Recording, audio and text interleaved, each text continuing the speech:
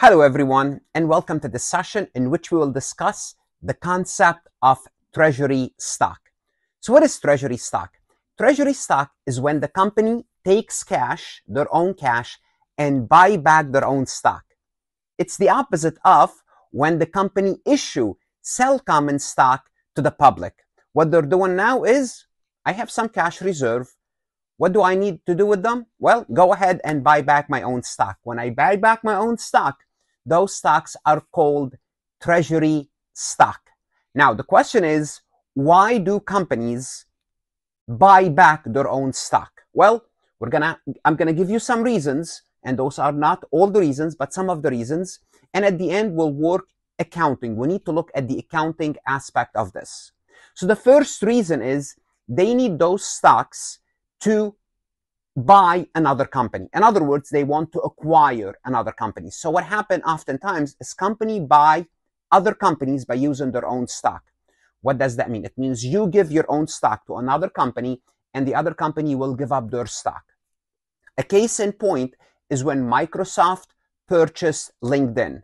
What happened is this: Microsoft gave out Microsoft shares to LinkedIn shareholders. They gave up their LinkedIn shareholders and they were replaced with Microsoft. So in order to do this exchange, you have to have the stock. To have the stock, you have to buy it back. This is one reason for buying back your own stock, is to make a deal with another company and exchange your stock for something else. In this situation, buy the other stock. Another reason could be to avoid a hostile takeover. What's a hostile? Someone that don't like you.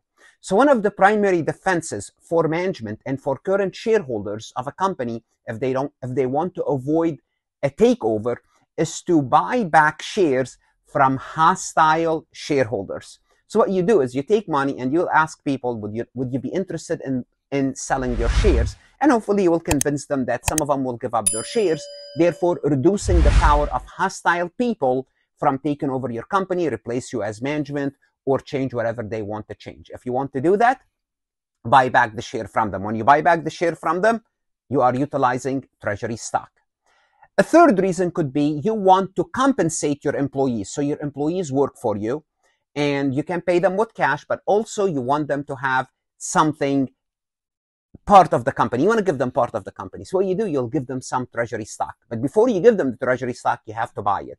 Now, this is very common in startup and technology companies. What they do to entice you to work for them, because oftentimes startups don't have the cash. And if they do it, they don't want to spend it on compensation. What they will do to convince you to work for them, if you're talented, if you know AI, if you know data science, they want you, but they cannot pay you the amount that you want, but they'll give you shares in return. And this way they maintain you. Once you become a shareholder, you're part of the company. So it's another way to compensate you and motivate you to stay with the company. A fourth reason could be to boost the stock price. What does that mean? Create demand for your own stock. Take cash from your bank account and buy your own stock. Why would you do that? Well, if you do that, when companies do this, it's to show that they have confidence in their own stock. A case in point from the real world is Apple computers. Apple computers, every once in a while, when they feel the stock market is not rewarding the stock price of Apple, what they will do, management decide to take billions of dollars, you heard me, billions of dollars, and buy their own stock to prop up the stock price. How? You create demand. When you create demand, you drive the stock price up. Well, those are some of the reasons. And also, when you buy back your own stock, you have less stock outstanding, you have a higher earnings per share. Higher earnings per share lead to a higher stock price, but that's a different story. As far as we are concerned, we need to know the accounting part of it. Now we understand why we buy treasury stock. Now we need to work, how is it recorded? The journal entries, accounting. Now, if you're interested in this topic, obviously I have a finance course. We'll talk about different strategies about treasury stock. But for now, let's focus on the accounting and look at a comprehensive example. Show us when we buy stock, treasury stock specifically, and sell it back. Let's go ahead and get started. Before we proceed any further, I have a public announcement about my company, farhatlectures.com. Hello, my name is Farhat. You are here because you are either an accounting student, a finance student, or someone who's studying for their CMA or CPA exam. Great. You are looking for some additional help, and we can help you. I strongly encourage you to visit my website, farhatlectures.com. I offer additional lectures, resources, including PowerPoint slides, multiple choice questions, in some circumstances, exercises, and true-false questions. Our material is aligned with your CPA review courses, with your CMA review courses, with your college courses. I offer a risk-free trial that you can try to find out whether my website can help you or not. If you find it helpful, you subscribe, you keep your subscription. If not, you cancel and your risk is free. If you like this recording, if you like my lectures, you would like what's on the website, give me a chance to help you with your college courses as well as professional certification.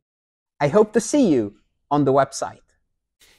Let's look at this series of transactions to illustrate the concept of treasury stock. On May 1st, Cyber Company buys 1,000 of its own shares at $11.50. Now it's very important, I'm going to emphasize this point. To understand, you are buying back your own stock, because later on we would learn about when a company buys back stocks of other companies. When you do that, it's called an investment. So you're buying your own stock. So we purchased the stock at $11.50.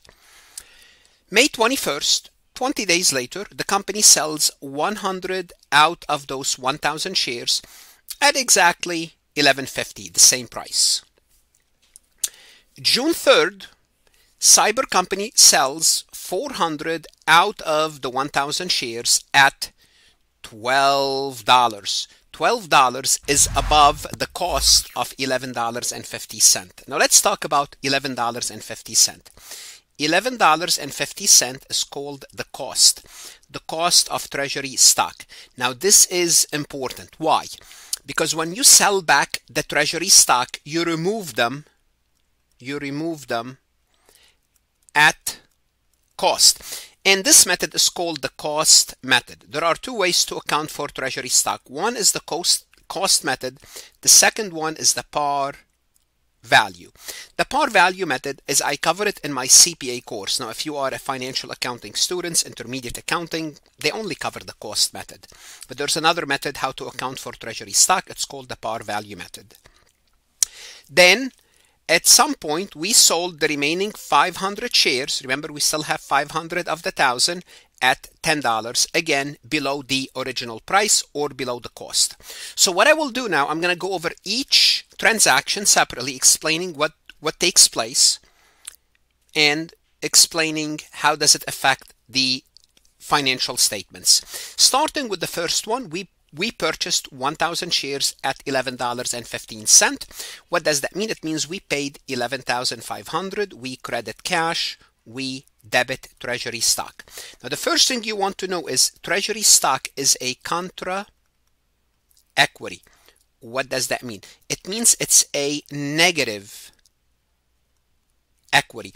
It means it reduces your stockholders' equity. Now we have in stockholders' equity a balance of negative $11,500. That's why it takes a debit. We have a balance in that account of $11,500. Now we are going to sell 100 shares at $11.50. So we went back and we sold 10%, 100 shares. We receive cash $1,150. We increase cash and we reduce treasury stock $1,150. Now, remember I told you that we use the cost method. So when we remove treasury stock, we remove at cost. So always we remove at cost. Now, you want to know what's the balance in the treasury stock. How much we have in treasury stock? We still have 10,350 because 11,500 minus the 1150, we still have 10,350. So we bought it at 1150, sold at 1150, only 100 shares, and this is the entry. Now let's assume we sold treasury stock above the cost. What is our cost? Our cost is $11.50. Remember June 3rd, we sold 400 shares at $12 above the original cost. Hold on a second. What does that mean? It means we have a gain. We have a profit although I said a gain or a profit implies something is recorded on the income statement. You can do that, unless of course you're Enron. Enron, they bought and sold their own stocks and they booked the gain on their income statement. If you have a gain or a profit, in quote, from transacting your own stock, you cannot book that. You cannot book that gain or profit on the income statement. So how do we deal with this? Here's what's going to happen. We sold 400 shares at $12. Cash we received $4,800. We debit cash $4,800. We remove treasury stock, you guessed it, at cost, 400 times 1150. And the profit, in quote, the profit or the gain is 200. What do we credit? Well, we credit an account called paid in capital from treasury stock. So this is a new account. It's basically an equity account. And what we do is we book the gain in that account. So what we considered this additional $200 contribution from the owners. Now, if you go back here, now remember, now we changed the balance. It was 10,350. Now we reduced it 4,600. Now, if you want to keep track of your treasury stock, it's 5,750 after the third transaction, and you have $200 in paid in capital treasury stock. Just keeping track of the accounts, because that's going to be important. So paid in capital, we have 200, and treasury stock, we still have 5,750. Treasury stock 5,750. Just keeping track of the balances. Now we sold the remaining 400 shares at $10. How much will we receive in cash? We would receive in cash, we sold it at, let's see, the remaining, how much did we sell the remaining 500 shares at $10.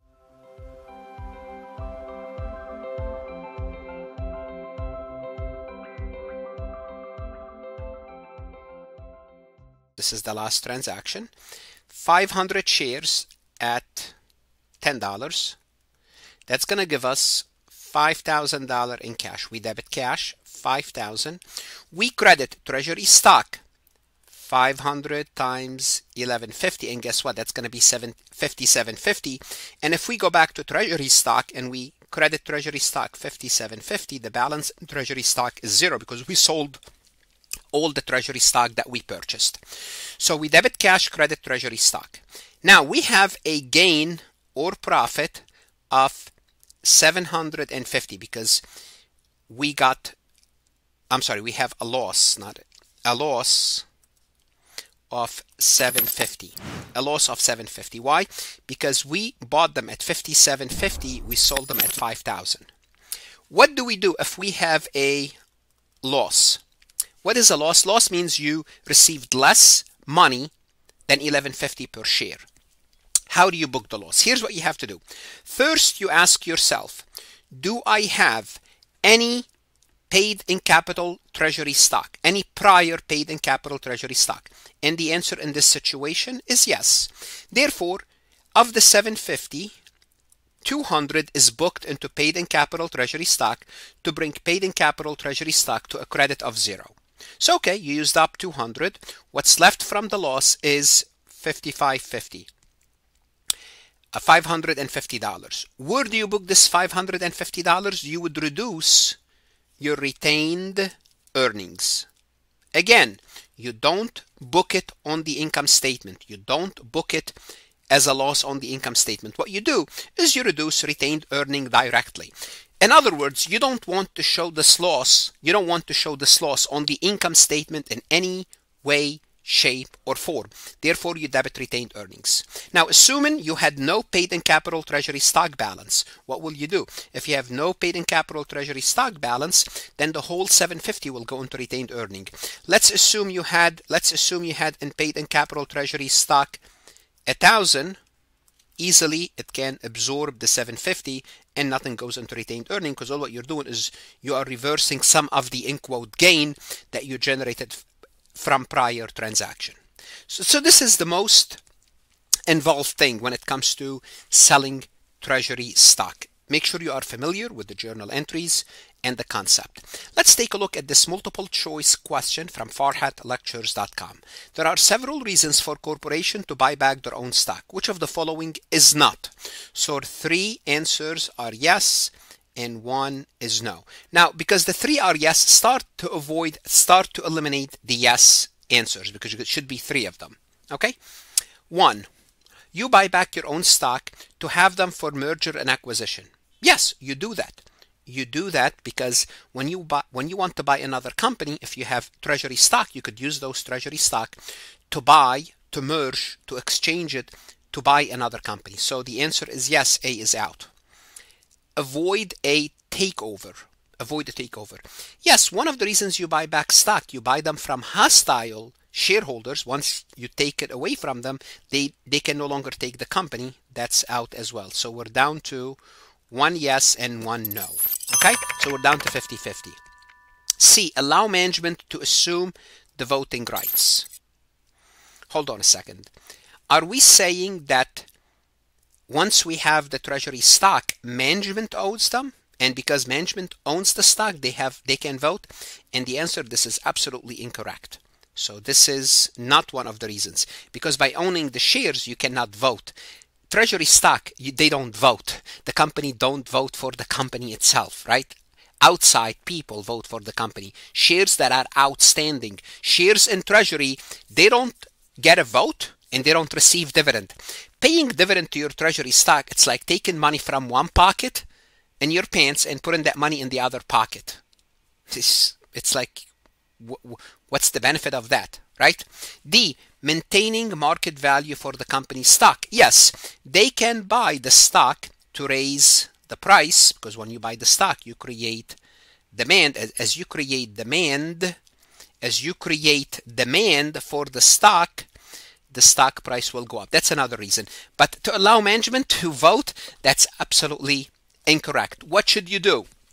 You want to go to Farhat Lectures, look at additional resources, multiple choice, lectures, exercises. That's going to help you, whether you are a student taking financial accounting or any other accounting course, studying for your certifications, CPA, CMA, or any other professional certification. Invest in yourself. Good luck, study hard, and of course, stay safe.